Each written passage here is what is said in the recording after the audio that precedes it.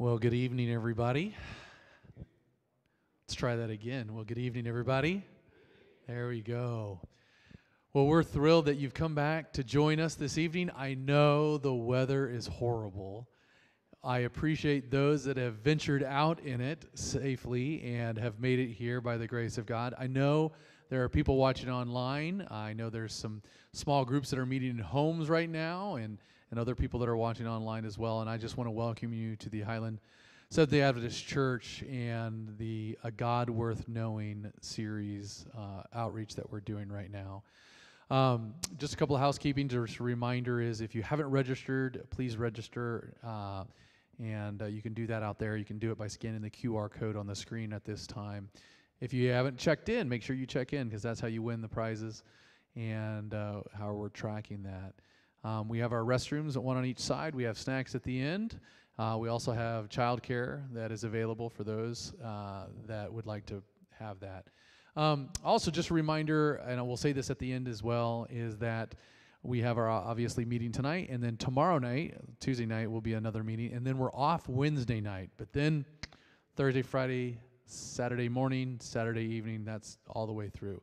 So this is kind of the one, the pause will be on Wednesday night, and so just want to encourage you guys to continue to come out and support in this great series that we know God is already moving on. There has been questions about the materials that Dee talks about. He says, you know, there's the worksheets or recap sheets that he has, and those are available in the back on the table. If you want one that you did not have before, go ahead and talk to one of the pastors. Let us know. Email us at office@highlandadventist.org, and we can make sure if those that are watching online or even if you're here, you want those sent to you digitally, we will make that happen so that you can have those study guides as well available to you. So just want to encourage you to continue to study on your own if you are not able to get those, and they are on the back table when you leave. And if you want more, we have more available. So just contact us or talk to Pastor Steve or myself. Again, we're just thrilled that Dee and his wonderful wife have been here. And I know I have been blessed tremendously, and I know I've heard from many of you that God is blessing. And so I'm going to have a word of prayer, and then we're going to sing our theme song, and then we'll have a special music, and then we will give the time over to Pastor Dee. So let's bow our heads for a word of prayer. Our great God, we just thank you that even though it's cold and rainy, it is warm in here. Lord, that you have been able to provide for us a place of refuge, that whether we're watching online, we're hearing this maybe later, or we're here live in person this evening, we pray for the Holy Spirit to open our minds and our hearts and our ears to hear the words that you have shared so long ago in these beautiful pages of Scripture. So Lord, as Pastor Dee preaches, we just pray for that Spirit to move on our hearts, whether we are diehard, committed Adventists long time, or whether we're new babes in Christ, or maybe we're not even sure of this God. Wherever this message finds us, may you begin to soften what needs to be softened and open our minds to that concept of this God that you are. This is our prayer. In Jesus' name, amen. Again, I just invite you to come up and sing our theme song, and then we'll have our special music.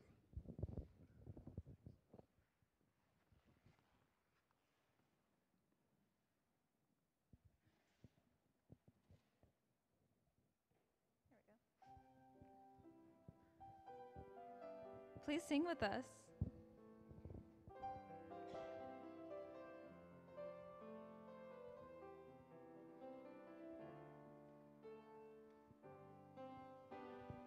Oh, I want to know you more.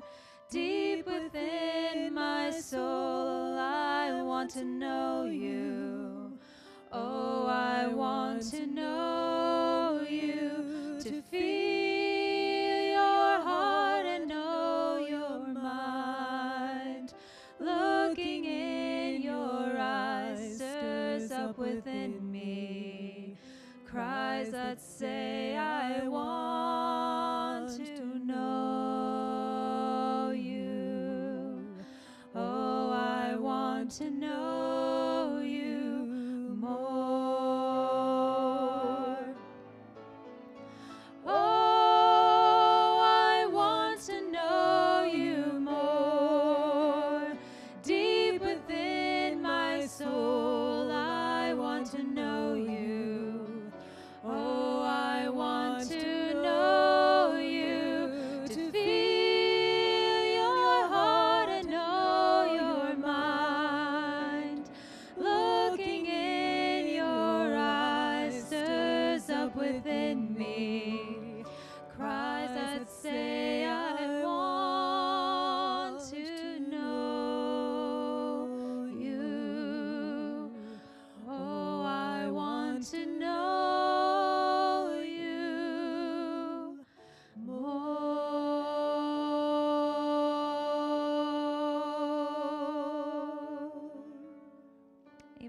Thank you for singing with us.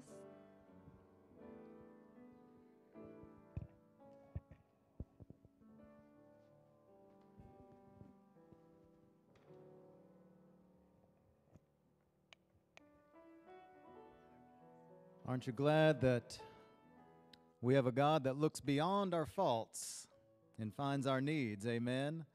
That's a God worth knowing.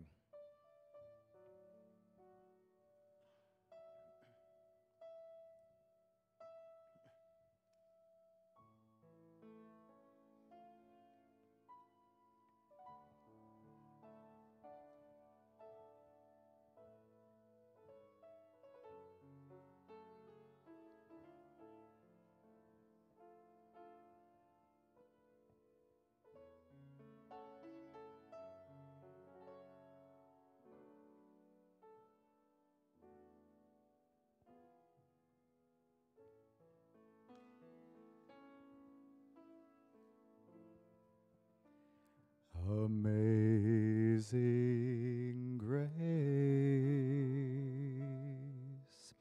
shall always be my song of praise.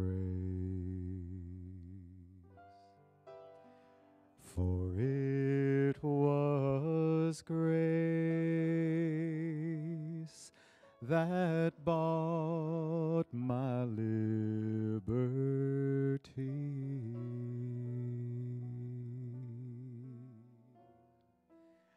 I do not know just why He ever loved me so. He looked beyond my fault and saw my need.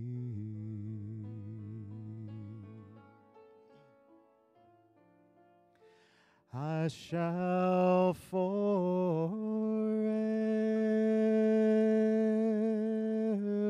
lift mine eyes to Calvary,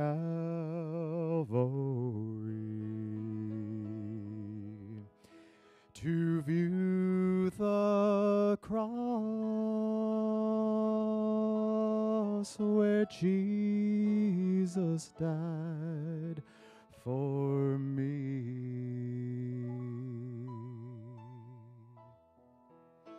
How marvelous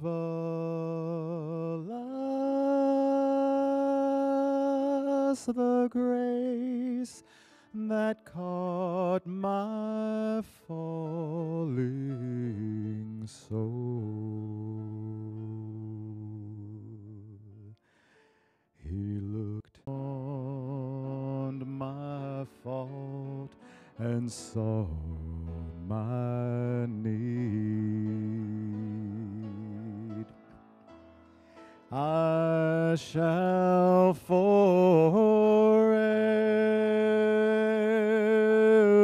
lift mine eyes to Calvary, to view the cross where Jesus died for me. How marvelous the grace that caught my falling soul.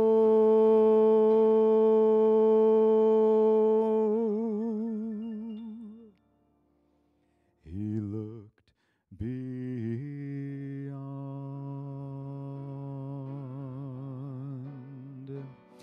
He looked beyond my fault and saw my need. He saw my need.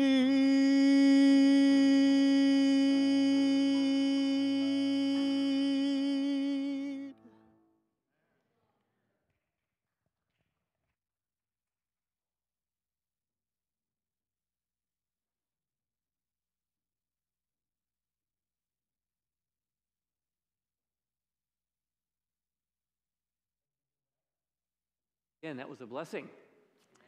And there's quite a few people here, even though the weather's inclement. God bless you. And may he bless you a safe passage and dry passage home.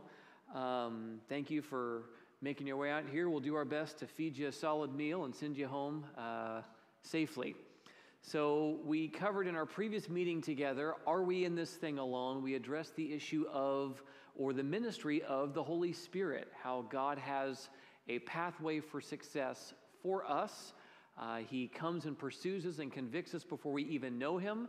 When we do believe in him, he actually speaks life and acceptance into us and tells us we are accepted in the beloved.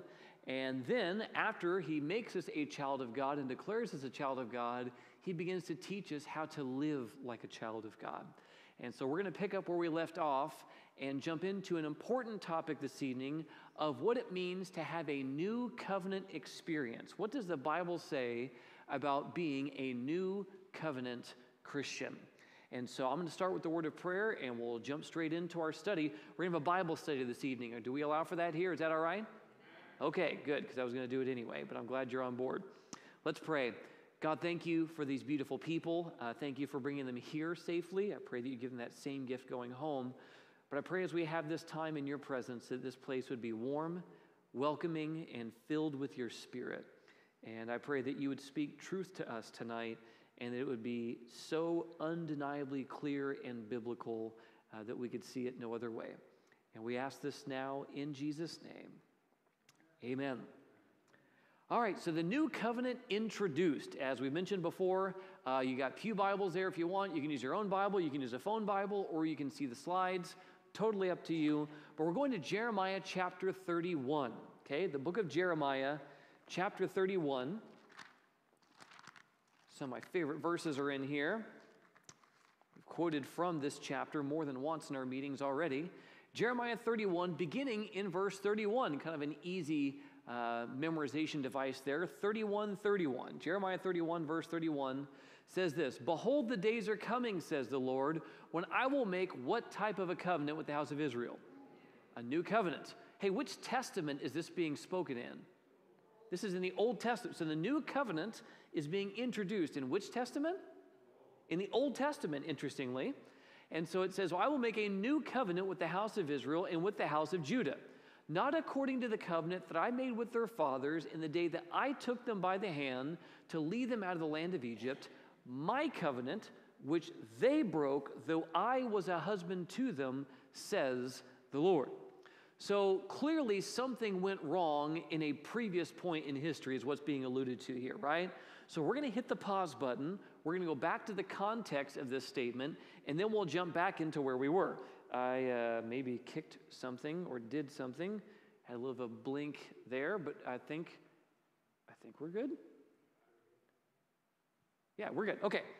So let's look at the Old Covenant defined. Okay, so it's introduced here, but clearly there's some context that we need to get to better understand the remaining verses in Jeremiah 31. So we're going to go look at Exodus chapter 19. It's the second book in the Bible. You have Genesis and then Exodus. Let's look at the Old Covenant defined. Exodus chapter 19 and beginning in verse 3.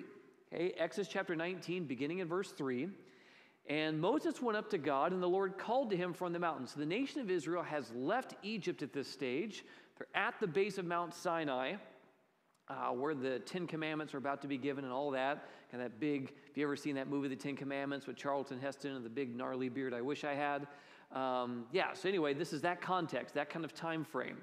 And so Moses went up to God, and the Lord called to him from the mountain, saying, "Thus you shall say to the house of Jacob and tell the children of Israel, you've seen what I did to the Egyptians and how I bore you on eagle's wings, and I brought you to myself. Now, therefore, if you will indeed obey my voice and keep my covenant, then you shall be a special treasure to me above all people, for all the earth is mine. And you shall be to me a kingdom of priests and a holy nation. These are the words which you shall speak to the children of Israel." So Moses came and called for the elders of the people and laid before them all the words which the Lord commanded him.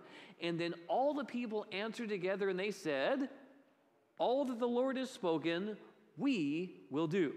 So Moses brought back the words of the people to the Lord. That's Exodus 19.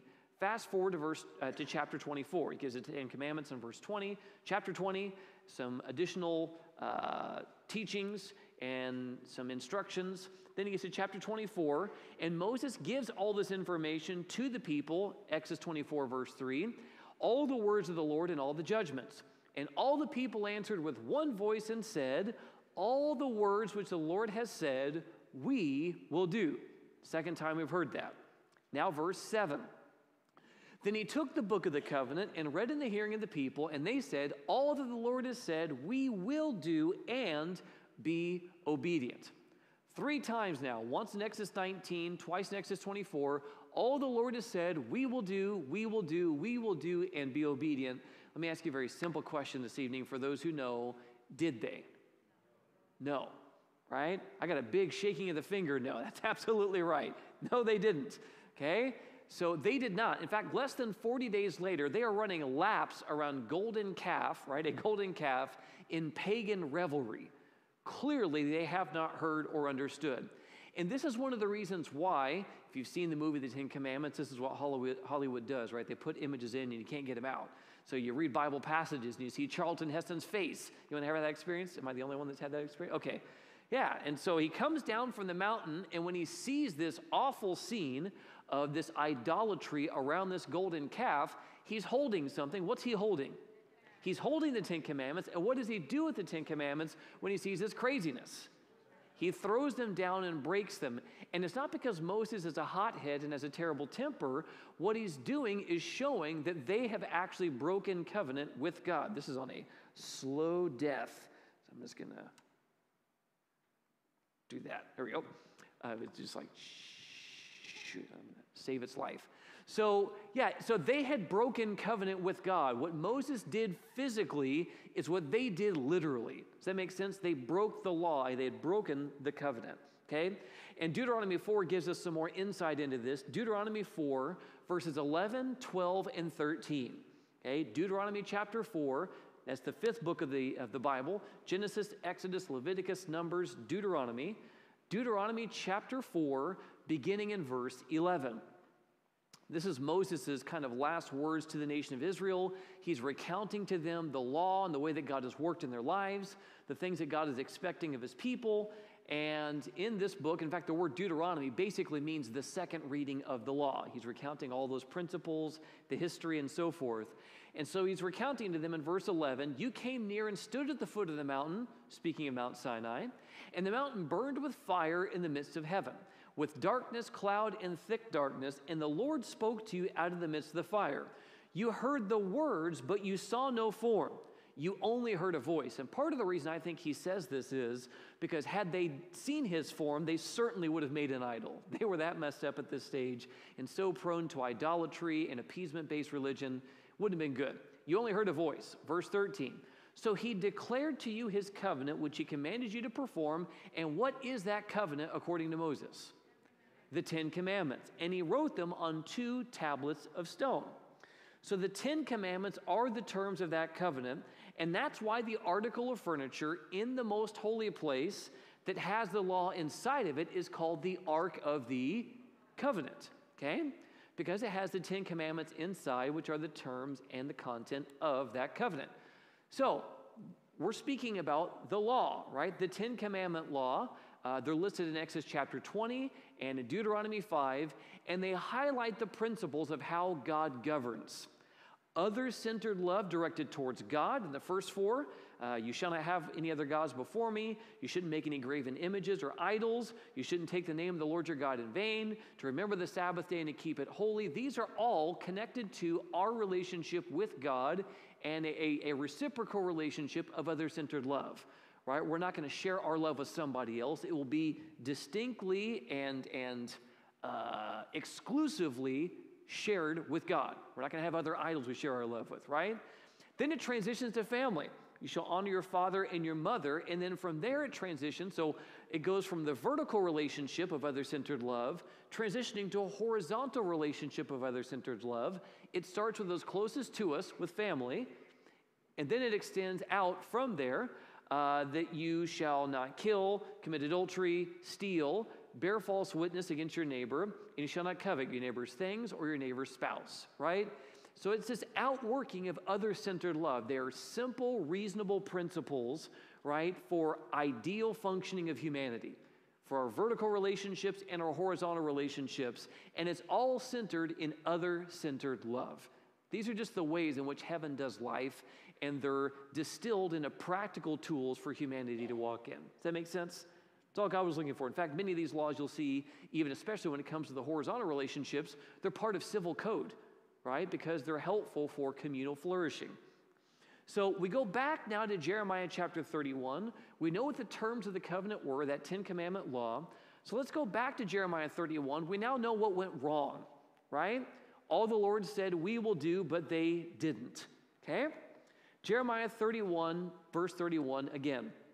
Behold, the days are coming, says the Lord, when I will make a new covenant with the house of Israel and with the house of Judah, not according to the covenant that I made with their fathers in the day that I took them by the hand to lead them out of the land of Egypt, my covenant which they broke, though I was a husband to them, says the Lord. But this now, verse 33, is the covenant that I will make with the house of Israel after those days, says the Lord. I will put my law where? In their minds. And what else will he do? He'll write it on their hearts, and I will be their God, and they shall be my people. So the principles of the new covenant involve the law being written on the heart and on the mind. And he will be their God, and they shall be my people. No more shall every man teach his neighbor, and every man his brother, saying, Know the Lord, for they shall all know me, from the least of them to the greatest of them, says the Lord. For I will forgive their iniquity, and their sin I will remember no more. This is beautiful, isn't it? Yeah, this whole thing is amazing. He's going to be our God. We're going to be his people. He's going to write his law in our hearts and our minds, and he's not going to remember our sins anymore. So the law here is no longer appearing to be outwardly imposed, but inwardly inscribed. But notice, it's still a part of the human experience, isn't it? In fact, I would venture to say it's even more a part of the human experience than it is in an Old Covenant context. Because in the Old Covenant, this is humanity trying to do for themselves, right, what only God can do for them. But when God gets involved in the New Covenant, he's writing it in their heart and in their mind. He's empowering them to do what he asks. The law is no longer this kind of external standard, or we better get right or we're going to get in trouble, but we have to do it or we're going to get in trouble, right? This is their context. They came from Egypt 400 years in an appeasement-based religion. It's a vending machine religion. We have to cut ourselves through the virgin of the volcano. We have to do these deeds to get the gods to notice us and to respond. That's the mindset they had leaving Egypt, because they were there for 400 years. So when they get to the base of Mount Sinai, God's trying to make a reasonable, biblical, righteousness by faith transaction with them, and they're incapable of even seeing it at this stage. And we're going to get into that and what happened. But that's where they are at this stage, okay? And so, but this is what God wanted to do for them, to empower them to do it. It's a more internal experience as opposed to an external standard. Does that make sense? It's what God wanted for them. So the law doesn't go away. The covenant doesn't end. What changes is the onus of who's making sure that the people keep it. Does that make sense? All the Lord has said, we will do, or God's saying, I will write it in your heart and in your mind. Does that make sense? God is now promising to empower them to keep it instead of them promising to keep it in their own strength.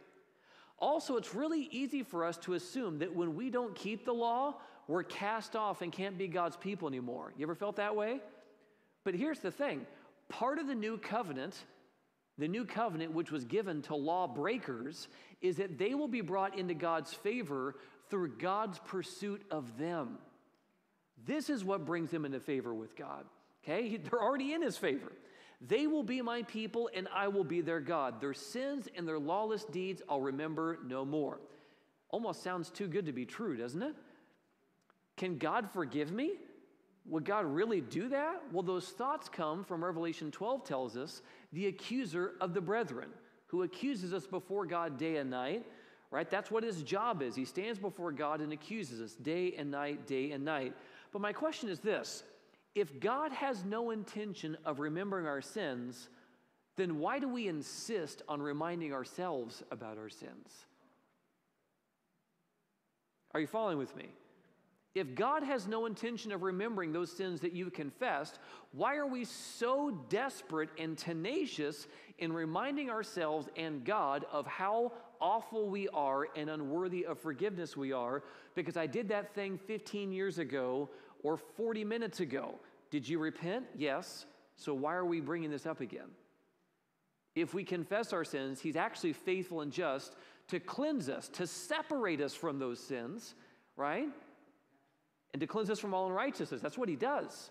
And so if we keep beating ourselves up over things he's forgiven us for, we're not having a new covenant experience.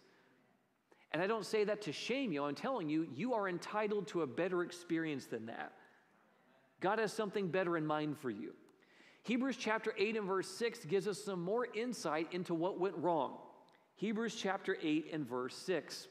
Now Jesus has obtained a more excellent ministry, inasmuch as Jesus is also mediator of a better covenant, which was established on better promises.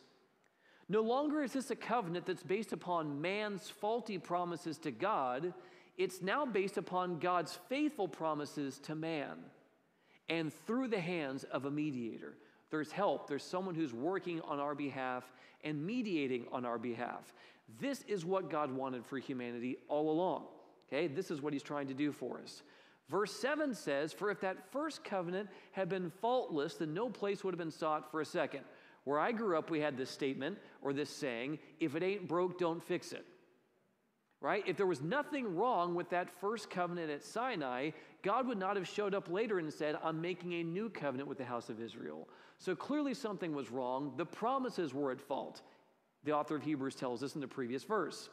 And then he goes on in verse 8 to quote Jeremiah 31, 31 to 34. He literally quotes that same passage we just read. And at the close of it, it says, verse 13, in that he says, a new covenant, he's made the first obsolete. And now what is becoming obsolete and growing old is ready to vanish away. This old covenant mindset has been made obsolete through the ministry and mediation of Jesus Christ. Can you say amen to that tonight? So it's not the content of the covenant that's at fault. It was the self-confidence and self-righteousness of the people who made the agreement. All that the Lord has said we will do, they were trying to do for themselves what only God could do for them. Does that make sense? And in turn, they were engaging in a faulty covenant that was built upon faulty promises. Joshua chapter 24, we're going to pick up on this. Joshua saw this, and he saw this history of Israel making this repeated mistake. And so Joshua chapter 24, this is kind of his parting words to the nation of Israel. We can turn there if you like. I want to give a little bit of the previous context. So Genesis, Exodus, Leviticus, Numbers, Deuteronomy, Joshua. This is like Joshua's version of Deuteronomy, okay, recounting some things in the nation of Israel, giving some closing charges to them before he dies. And then he says, verse 14, we'll start a little bit earlier than the slides. Now, therefore, Joshua says, fear the Lord. So he's presented God's goodness before the nation, and he's making a transition now. Now, therefore, fear the Lord, serve him in sincerity and truth, okay? And in Egypt, serve the Lord. And if it seems evil to you to serve the Lord, choose for yourselves this day whom you will serve, whether the gods which your fathers served that were on the other side of the river, or the gods of the Amorites in whose land you dwell. But as for me and my house, we will serve the Lord. You probably heard this verse before, maybe. Got little placards in your house, maybe, that say something like this. Hobby Lobby, I'm sure, has all kinds of cute artwork with, behold, me and my house shall serve the Lord. And so that's verse 15. Then we pick up on verse 16, and here's the response of the people. So the people answered and said, far be it from us that we should forsake the Lord to serve other gods. The Lord our God is he who brought us and our fathers up out of the land of Egypt from the house of bondage, who did those great signs in our sight and preserved us in all the way that we went and among all the people through whom we passed. And the Lord drove out from before us all the people, including the Amorites who dwell in the land. We also will serve the Lord, for he is our God. And at first glance, you're like, you know what? I think they get it. And then listen to the response of Joshua, because it initially looks like the worst pastoral response in all of Earth's history. Okay, they say, we will serve the Lord. And Joshua says, you can't serve the Lord. For he's a holy God, he's a jealous God, and he will not forgive your transgressions nor your sins. Can you imagine? If the congregation here at Highland Church said, we will serve the Lord, and Pastor Benji said, you can't serve the Lord, and he's not going to forgive your sins. Yeah, Benji's boss. Fire this guy, right? Like, this is unacceptable at first glance. Joshua sees the people still aren't getting it. They're mouthing the correct words, but they aren't understanding where the power source is, and they're still doomed for failure. So listen to what happens here. He's putting his finger on the real issue at hand and what they still have not come to learn. Because even after the failed promise they made at Mount Sinai, and he precedes this firm appeal with the revelation of God's goodness, they still don't get it. I was reading a Bible commentary on this section not that long ago. This is what it says. The reaction of Joshua to Israel's pledge of commitment echoes Israel's similar pledge at Sinai many years earlier. They're speaking of Exodus 19 and 24. All the Lord has said, we will do. Even though the words were appropriate, the people needed to realize that it was not enough to make a brave declaration and pledge of allegiance. They also needed to recognize their inability of themselves to obey God, and that they could not be forgiven while they were depending upon their own strength and righteousness. You understanding where he's actually coming from now? He's not a terrible pastor. Benji can stay, right? So they needed to trust wholly in the merits of the promised Savior, represented by the sacrifice, who would forgive their sins and give them power to obey. Are you understanding? They still weren't getting it, and Joshua's worried for them. And so this is what God always wanted for humanity. This is a quote, one of my favorite quotes actually. It says this, what is justification by faith or righteousness by faith? It's the work of God. The work of who? It's the work of God in laying the glory of man in the dust and doing for man that which it is not in his power to do for himself. And when men and women see their own nothingness, then they're prepared to be clothed with the righteousness of Christ. When we recognize what we don't bring to the table and that we desperately need a Savior, now we're safe to be sealed to the Spirit of Jesus. You understanding? Okay? In Exodus 19 and 24, the Israelites clearly did not recognize their nothingness. And so in turn, they weren't in a place to receive the righteousness of Christ. Even Joshua 24, I would agree with. So now we get to Genesis 15, because the question then is going to show up of, well, why is it that God allowed them to make that covenant at Sinai? Who's kind of having that question run through their mind? If that wasn't the ideal scenario, why did God allow for it? Does anybody else have that question? Certainly. Well, why? Why was that allowed for? And number two, did God set them up for success at Mount Sinai? Those are two questions I have when I read these accounts. So I'm going to geek out for just a little bit. I'm going to try to be as simple as I can, but I'm going to have to geek out just a tad bit. I'll do my best to be a good boy. So in Genesis chapter 15, at the beginning of the chapter in verse 1, God shows up to Abraham and tells him, I'm your exceedingly great reward. Abraham then kind of shares his discouragement. You've promised me kids, I don't have kids. And then God says, let's go for a walk. And you can turn there if you like. I'll hit some highlights. If you want to know more about this, just go study Genesis chapter 15 and read the chain of events there. A lot of good stuff, but I'll give you the Reader's Digest version. So then God takes him outside, says, look at the stars, Abraham. If you can number them, such will be your descendants. My promise to you has not changed. You are still going to have children. For those who don't know the backstory, Abraham is one of the kind of pioneers of the Israeli faith, right? He's the man that God made promises to, that a nation would be born through him. The Messiah will be born through his lineage. Jesus will be born through his lineage. He's an important figure in Scripture. And Abraham has promised kids, and his wife can't have kids for years, 25 years nearly, until he eventually does have a son. It's a long wait. It's difficult. And in that waiting season, when God says, I'm your exceedingly great reward, that wait and the weight of that wait is weighing on him. I'm really sorry for that unnecessary repetition. My brain got stuck. But that weight was really weighing on him. I don't know how to say it. It is what it is. It's weighing on him. And so he tells this to God, and God says, my promise to you hasn't changed. Your descendants will be like these stars in the skies. And then God tells him to do something. He tells them to grab animals. And so he grabs these animals, and God tells them to cut the animals in half and to separate them. Sounds kind of weird to you, but in that culture, this is how they made a covenant with people. Okay, this is how they would make an agreement. They'd cut the animals in half, they'd separate them, and the two parties making the covenant would walk in the middle of the animals, basically saying this: so let what was done to these animals be done to either one of us if we don't keep our end of the covenant. That was Eastern covenantal language in that day. Sounds weird to you? Hey, no problem. But that's what it was for them. It wasn't weird then, okay? And we're speaking about their context, not ours.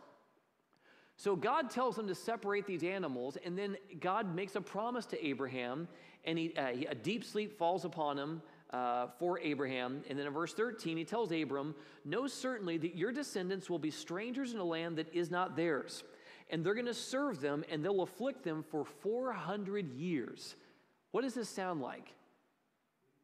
Sounds like the Exodus, right? The nation of Israel spent 40 years in Egypt, or 400 years in Egypt, and then God would deliver them from there. This is well before this even happens, before Abraham has Isaac, who will then have Jacob, who has 12 sons, and Joseph being one of them, who will be in Egypt, which eventually leads all of his family to come to Egypt, and then they're there for 400 years. This is many years in advance, but God prophesies it will happen, okay? So the fact that God is speaking into the Exodus narrative is important because he's also speaking as something else, okay? So they're going to be in a land that's not theirs for 400 years, and the nation whom they serve, verse 14, I will judge. Afterward, they'll come out with great possessions. Now, as for you, you're going to go to your fathers in peace. You'll be buried at a good old age. But in the fourth generation, they'll return here. This is to the wilderness area there. For the iniquity of the Amorites is not yet complete. The people who are living in the promised land have not gone beyond a point of being saved. And so God is mercifully not letting Abraham have all that land yet and build a family there yet in a fullest sense, because there's still a chance that these people could see my goodness in your life and in others' lives, and they could change sides. So you can't, this isn't going to be yours yet. But after that timeline, then that will be the case. So it came to pass when the sun went down and it was dark, verse 17, a smoking oven and a burning torch passed between those pieces, between those halves of the animals. And on the same day, who made a covenant with Abraham? The Lord did. To your descendants I have given this land, from the river of Egypt to the great river, the river Euphrates, and all these areas. So, and then in Genesis 15, rewinding just a little bit, it says in verse 6, and Abraham believed in the Lord, and it was accounted to him for righteousness. This is an important statement. Abraham trusted the coming Messiah to be his source of righteousness. That's righteousness by faith. Abraham had that experience of trusting Jesus to be his righteousness, and in the same narrative where that's given, we're also told that an Exodus is going to happen. Okay? And so when the nation of Israel, who is longing to be delivered, longing for God to deliver them as he promised Abraham, they should also be remembering how to be declared righteous and achieve righteousness by faith in the Messiah. Does that make sense? Those things are linked together for a reason. And Israel, once they get to Mount Sinai, totally don't get it. Instead of doing what Abraham would have done at Mount Sinai, they do something totally different. They say, all the Lord has said we will do, instead of, so let it be by your grace, for your glory, and in your strength. You understand the difference? This is where Israel got in trouble. But the last thing about Genesis 15 is, this torch that passes through these animals is God himself walking through the animals. And God is making a promise, so let what was done to these animals be done to me, Abraham, if I don't keep covenant with you. Here's the amazing thing. God is torn to keep covenant with Abraham. And that's what we talked about Saturday morning, if you remember. Jesus himself suffered, the Godhead endured this separation so that covenant could be kept with the seed of Abraham. Isn't this amazing? God is so faithful to his covenant and always has been. And so the real issue of the old and new covenants then, God set Israel up for success by linking how to find righteousness and that you will get out of Egypt. I promise you, I'll deliver you from Egypt. He put those two things together so they would remember. They didn't. And God has a choice to make here. Think about it this way. How many people in this room have kids? Okay, your parents. There's quite a few of you. So how many of you have given the most clear and thorough explanation of what needs to happen and what the consequences are if they don't do it, and you're trying to protect them from those consequences? How many people have gone through that exercise, right? If you're parenting or discipling and so forth, and then you find out that they're just not listening to you, and so you repeat it, and they still aren't getting it, and you repeat it, and they still aren't getting it, and eventually you have to let the consequences teach them because the teaching didn't teach them. How many people have been in that situation? You've had to watch the kids reap the consequences. This is exactly what happens at Mount Sinai. God has repeated examples of what keeping covenant is to look like, what righteousness by faith is to look like, and how to do it properly. The nation of Israel tried doing their own thing, and so God meets them where they are. He lets them make a covenant that he knows is doomed to fail, not because there's something wrong with him. It's the only thing that's going to get them to recognize their need of a Savior. Does that make sense? He allows them to crash and burn so they'll recognize their need of a source of righteousness outside of themselves, and that's why Sinai was allowed to happen. Does that make sense? So the only covenant God ever wanted the nation of Israel to make was the same covenant that Abraham made, to trust the Lord as a source of righteousness. That's the original covenant, but it's not called the Old Covenant because for a covenant to be ratified, blood has to be shed. And Jesus' blood for this covenant he's making with Abraham won't be shed until many years later. But blood was shed at Sinai in between those two things. Does that make sense? So the Sinai covenant is called the Old Covenant, but it's actually not the first or the real covenant. It's only given that chronological term because blood was shed first. I know that sounds kind of nerdy. If you don't get it, you don't really have to. But if you're wondering why old and new, the new covenant is actually the original covenant and the only covenant man was supposed to enter into. That's the biblical form that God wanted Israel and all of humanity to enter into, is a new covenant experience. But it's not actually new. It's the original. It's just called new because blood was shed before the one we call new was ratified. Does that make sense? Anyway, I've geeked out long enough. So Joshua and Caleb understood this whole scenario of what was going on. They saw it, and they tried to set the nation of Israel for success. So listen to this. This is Numbers chapter 13 and verse 30. The backstory is, after Sinai, God is leading them towards the promised land. He wants them to take it. And they send out 12 spies to go investigate the land to see if it actually is a good land, which is kind of an act of unbelief when you think about it. Because if God is calling you there, it's going to be good. Amen? But they send spies, and when the spies come back, Joshua and Caleb have a positive report, but the other 10 people are terrified. The people are tall. It is a land full of milk and honey, but they're huge people. We're going to be, breakfast for these guys. We just don't stand a chance. And the report of these 10 so discourages the entire nation, they don't want to go. They refuse to go. And the nation is mourning now because of this turmoil. And in Numbers 13, Joshua and Caleb try to reason with them. Okay, this is Number 13 of verse 30. Then Caleb quieted the people before Moses and said, "Let us go up at once and take possession, for we are well able to overcome it." The narrative even talks about how the people were tempted to stone Joshua and Caleb over giving good news, unfortunately. Then we get to chapter 14 and verse 6. But Joshua the son of Nun and Caleb the son of Jephunneh, who were among those who had spied out the land, tore their clothes. And they spoke to all the congregation of the children of Israel, saying, "The land we passed through to spy out is an exceedingly good land. And if the Lord delights in us, he will bring us into this land and give it to us, a land which flows with milk and honey. Only do not rebel against the Lord, nor fear the people of the land, for they are our bread." And then what does he say? He says their protection has left them or departed from them. What does he mean by that? Exactly what God said in Genesis 15. The iniquity of the Amorites is not yet full. You can't go in there. You can't take over this land or attack these people. I'm protecting them because there still could be a chance that they would turn. They now have hardened themselves beyond a point of turning. And so Joshua says here, their protection has left them. He knows Genesis 15. He's quoting that history. So don't fear them. All the congregation said to stone them with stones. And so the glory of the Lord appeared and shut this whole thing down. And unfortunately, the nation of Israel wanders for 40 years unnecessarily because they did not pay attention to all of Genesis 15. They only paid attention to get us out of trouble. They didn't pay attention to the most important part. Does that make sense? So for 40 years, they wander in the wilderness for not accepting the gospel of righteousness by faith, and then God has to bring a new generation in at the end.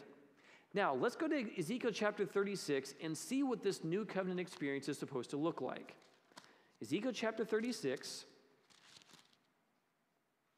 and we'll begin in verse 22. God has raised up the nation of Israel to reach the world through their teachings and the example of God's goodness in their lives. They're supposed to be a light on a hill that everyone is drawn to. Their worship is reasonable. It's attractive. It's awesome. God blesses them, right? They don't have the sicknesses and diseases that other people have. They're prosperous. This is what God always wanted. But the nation of Israel continued to struggle and struggle and struggle and struggle and get in their own way. And so in verse 22, God tells us the state of affairs at that stage.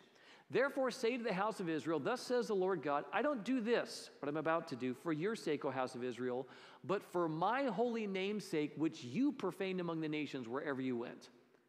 Now imagine, you've hired a contractor to get the surrounding nations to fall in love with your brand and your business. And the results of your work is that everybody in town hates your guts and they hate what you represent. What would you do with that contractor? You would fire them.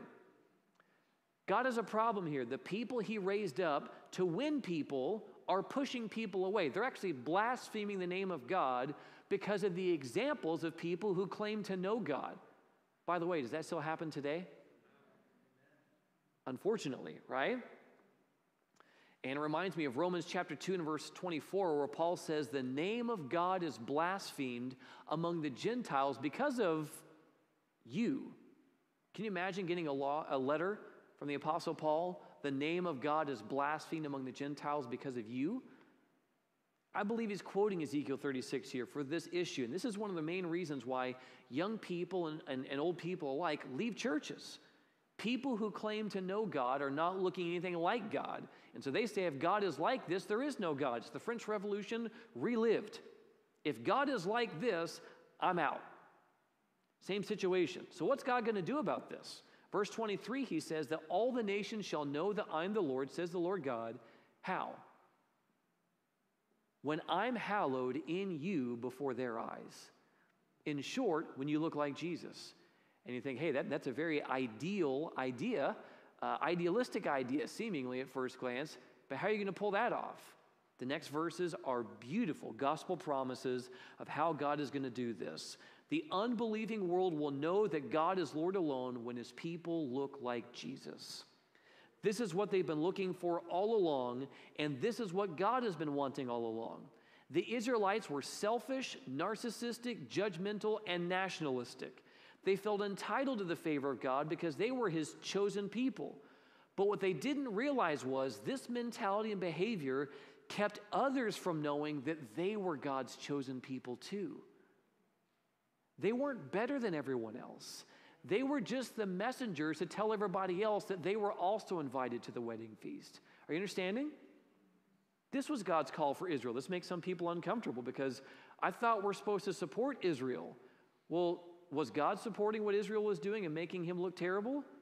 No, right? So the question is, what does God say about the circumstances? And we'll address that idea in a future meeting of what was God's intention for the nation of Israel. I think it's important to study that biblically and not just receive everything we've been told. And we'll do that in a future meeting called A God Who's Always on Time. We won't do that tonight. But it's important here. God's struggling with the nation of Israel and their influence, okay? They weren't better than everyone else. They were just the missionaries and contractors who would represent Christ to the world. That's it. God wanted to win everybody, not just Israel, and I hope you say a resounding amen to that. God does not only love Israel, God loves every human being on this planet, and he wants to win them. Israel's job was to win them. Israel refused to do that. They led people to hate God, so what does he do? Here's his promise. Here's what he's trying to do. The call for Israel was missional. So how's he going to make that happen? Verse 24. For I will take you from among the nations, gather you out of all countries, and I'll bring you into your own land. Then I will sprinkle clean water on you, and you shall be clean. I will cleanse you from all your filthiness and from all your idols. I'll give you a new heart. Does it sound like the nation of Israel needed a heart change? Yeah. Does God offer to provide a solution for that? Don't you love this? God is not shaming them for being where they ought not to be.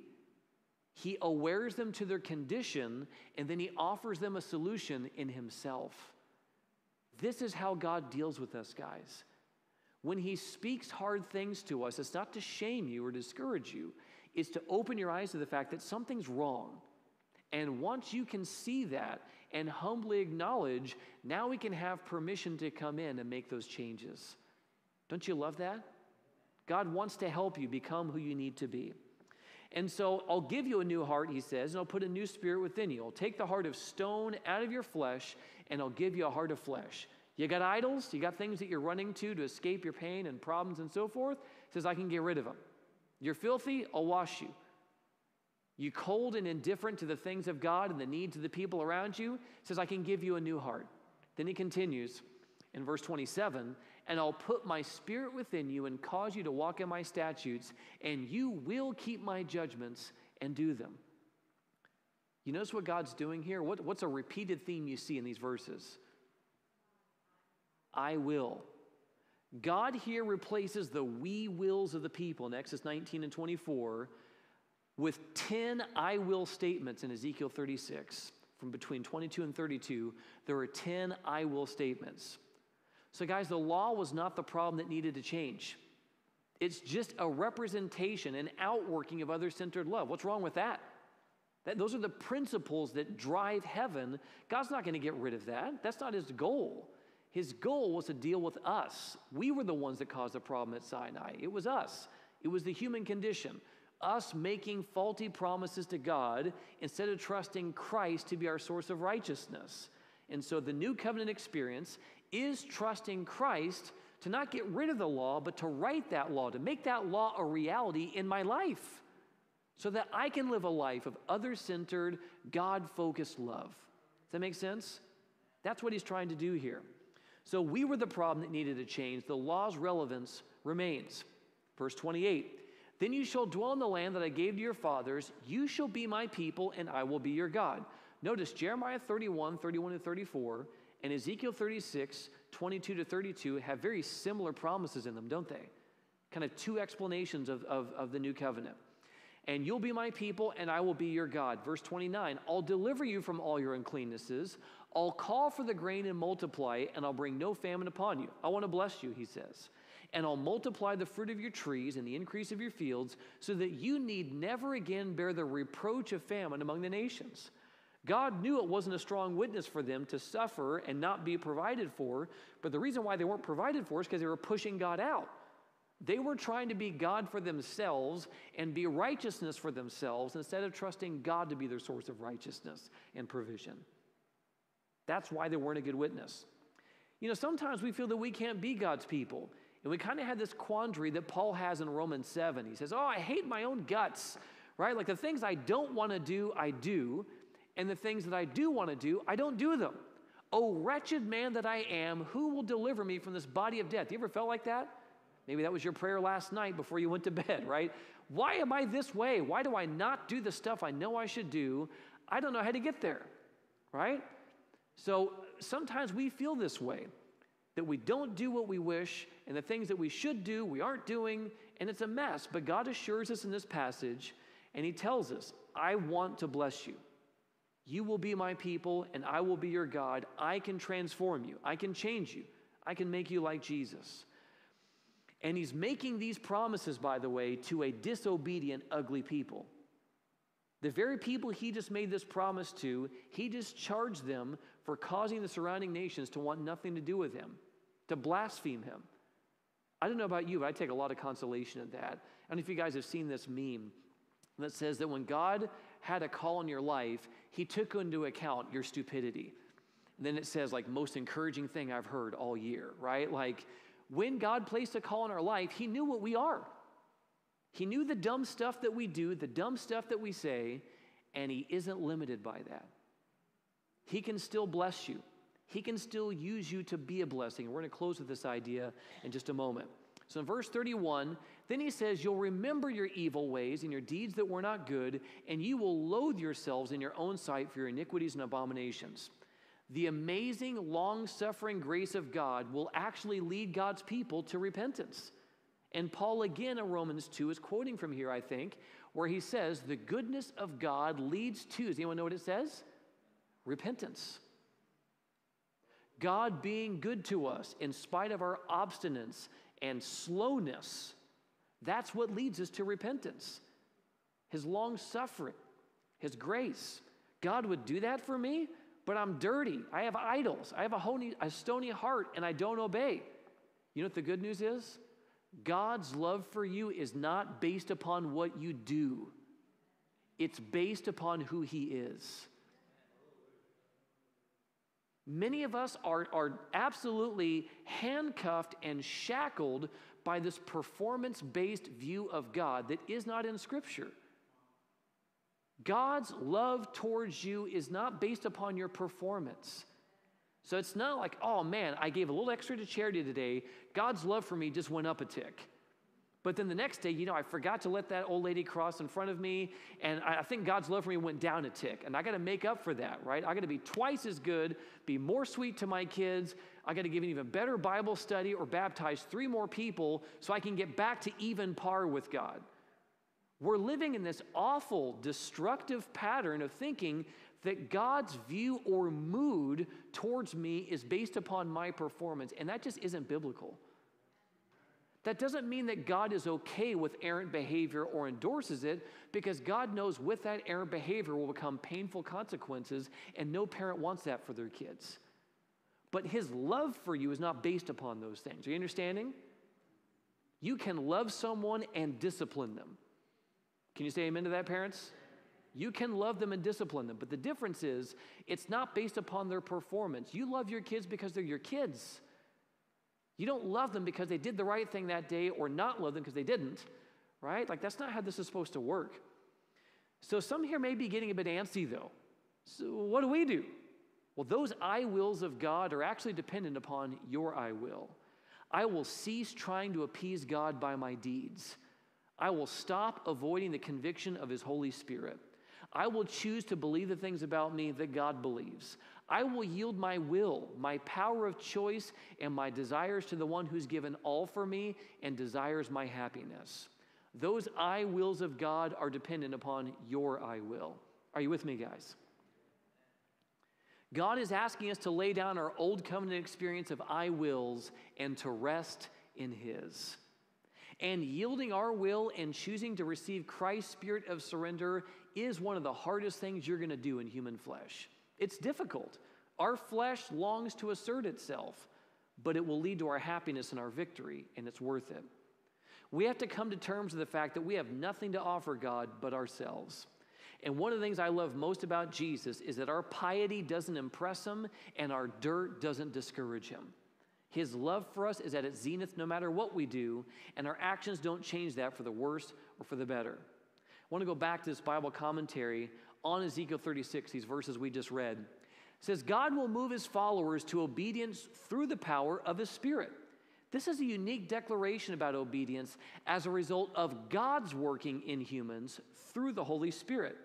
Thus, obedience is not our achievement or performance, but a consequence of letting God work in us. I say this all the time. God is not impressed with your obedience. You know why? Because he's the one that did it. Oh, would you look at that? Like, no, he's the one that did it. He's not impressed by that, but he's blessed by it, because that means you're allowing him to live in your heart and to transform you from the inside out. Does that make sense? And that thrills him, certainly. Thus, obedience is not our achievement or performance, but a consequence of letting God work in us. Alone, we're not able to follow him.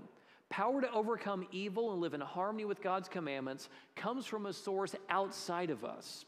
And only the Spirit of God can transform hearts and enable people to observe his laws and instructions. And I love this closing line. What God requires, he also provides. Can you say amen to that tonight? That's what we talked about the other night as well. Paul alludes to this in Romans chapter 8, verse 3. For what the law could not do, save us, and it was weak through the flesh, because our flesh can't keep the law on its own, God did for us. How? He sent his Son in the likeness of sinful flesh, in flesh like ours. And on account of sin, Jesus condemned sin in the flesh. He overcame sin in the flesh, and here's why in verse 4. So that the righteous requirement of the law might be fulfilled in us, who do not walk according to the flesh, but according to the Spirit. That's what God wanted all along. Jesus lived the life that God requires of you, and Jesus is willing to live that life in and through you if you'll let the Spirit in. If you'll accept your nothingness and acknowledge your nothingness, that you don't have power to do what he asks, and you ask God to do for you what you can't do for yourself, guess what happens? Biblical obedience. God-honoring biblical obedience. Going back to Ezekiel 36, verse 33, thus says the Lord God, on the day that I cleanse you from all your iniquities, I'll enable you to dwell in the cities, and the ruins shall be rebuilt. Anyone ever feel like their life can be ruins? You ever feel like you've had some seasons in your life that looked like that? Listen to what he says. The ruins can be rebuilt. The desolate land should be tilled instead of lying desolate in the sight of all who pass by. The unfortunate truth is, when our lives become a desolation, people see that, don't they? Yeah. But he says, I can rebuild those ruins, and people who walk by will recognize something's different. He keeps going.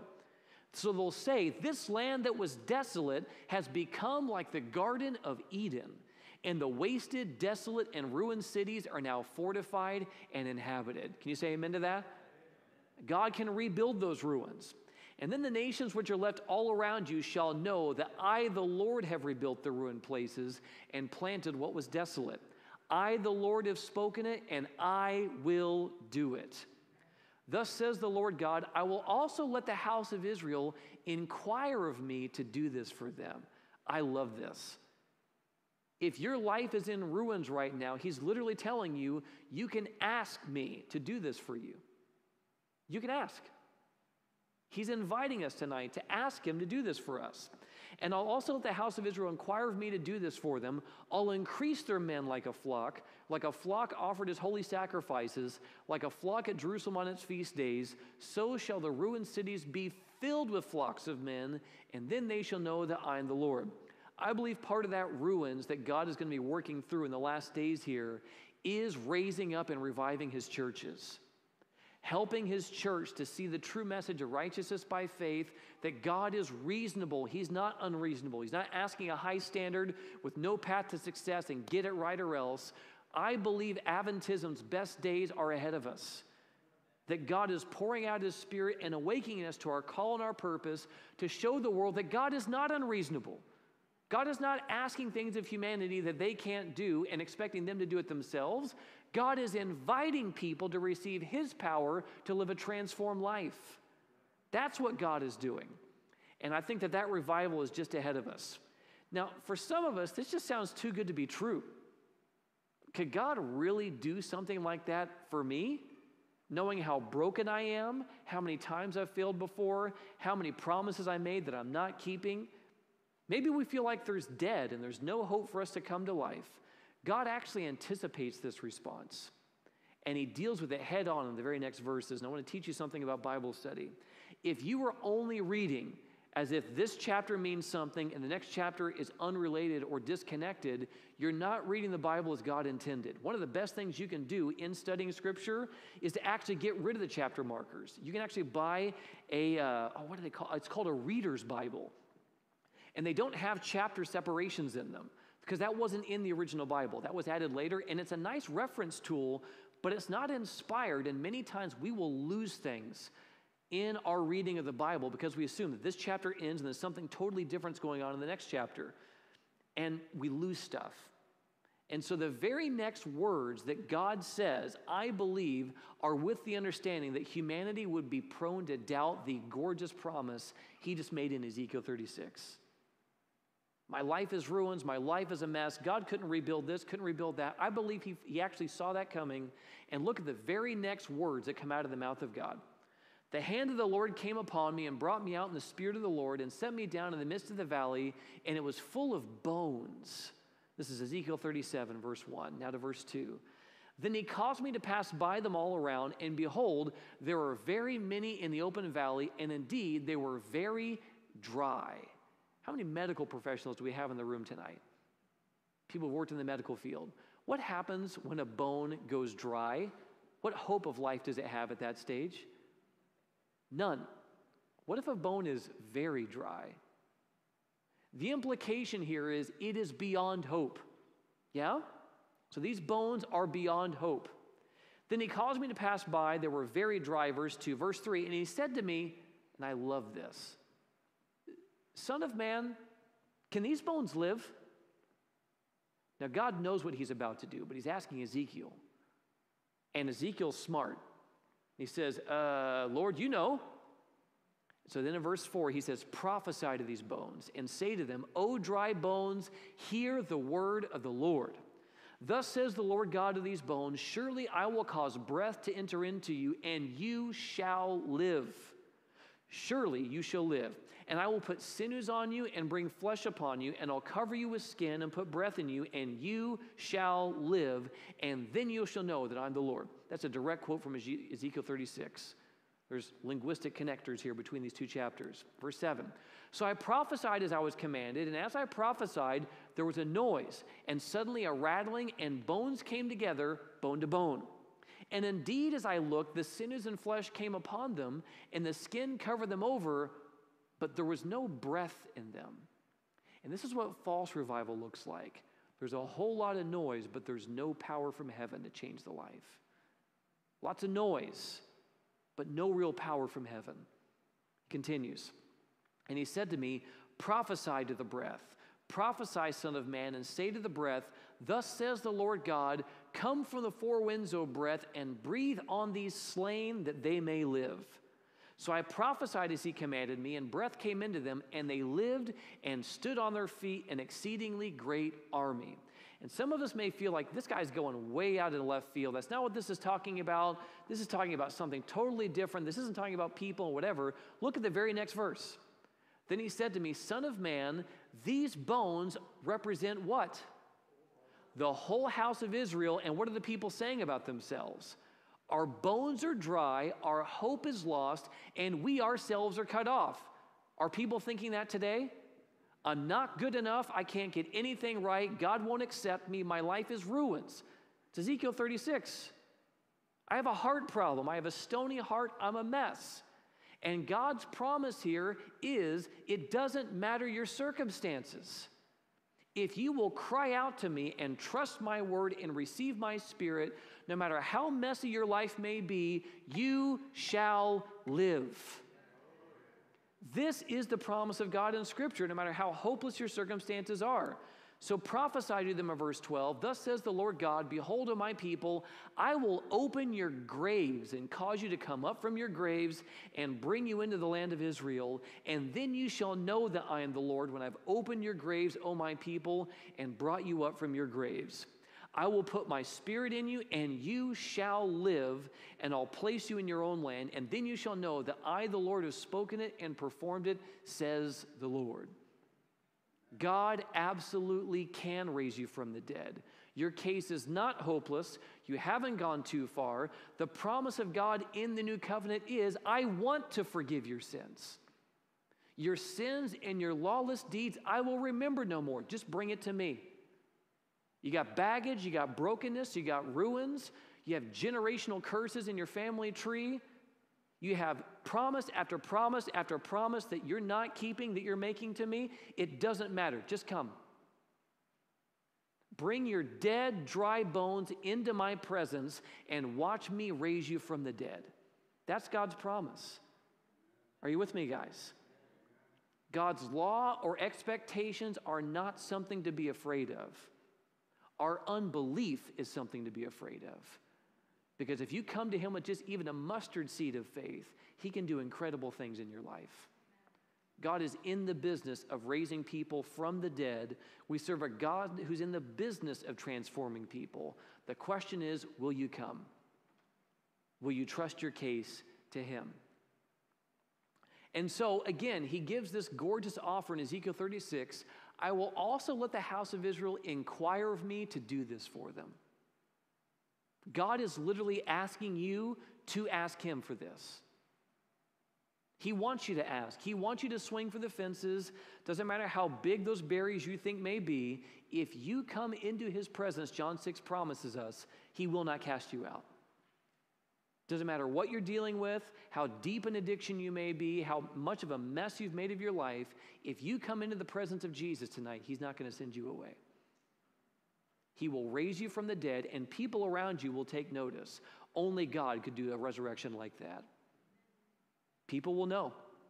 He wants you to enter into a new covenant experience. And if you want that tonight, I want to enter a new covenant experience. I want God to write his law in my heart and in my mind and to do for me what I clearly see now I cannot do for myself. And I'm choosing to rest in the power of God to transform my life. And if that's you this evening, I just want to invite you to raise your hand to heaven. God, I testify tonight, I don't have what you need. I don't. But if you do, and you're pleading with me to come into your presence and ask for help, then I'll come. I'm broke.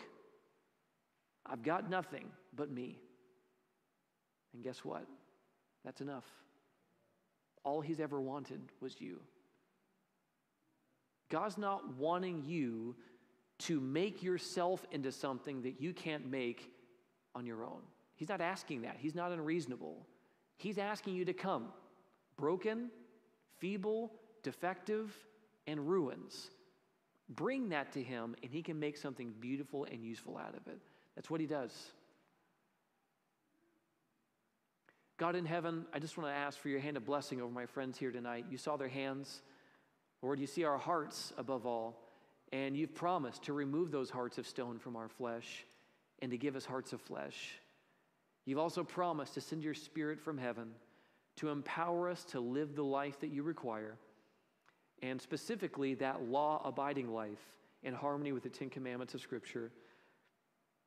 Lord, I pray that if this is new information for us tonight, that we would recognize that a new covenant Christian is not someone who no longer needs the law or is no longer under the tutelage of the law. Lord, anyone who follows you, you will write your law in their heart and in their mind, and we see that now. We accept that by faith, and though it seems like a big standard, if you're willing to set us up for success, we don't have to be afraid anymore. And so, God, I pray that you would give each person in this room, each person who hears the sound of my voice, I pray that you would give us that new covenant experience, that you would write your law in our heart and in our mind, and that you would do in, through, and for us what we confess tonight we are wholly incapable of doing for ourselves. Forgive us of our sins, Lord. Forgive us of our unbelief or trying to do your work for us. And I pray that you would set us up for success going forward as we hear the voice of the true shepherd leading us into that message of righteousness by faith. And we ask these things now in Jesus' name. Amen. Our message tomorrow night is on the topic of bad religion. Did the Bible actually foretell when the Christian church would find itself in the unattractive state that it is today? The things you see in the church of violence, of abuse, of misunderstanding, of just the church not living up to its full potential. Did God see this coming, and does he have a plan? We're going to deal with that tomorrow night with the topic of bad religion at 7 o'clock, and hopefully the weather will be much more favorable than it was tonight. But God bless you for coming, and we hope you get home safely.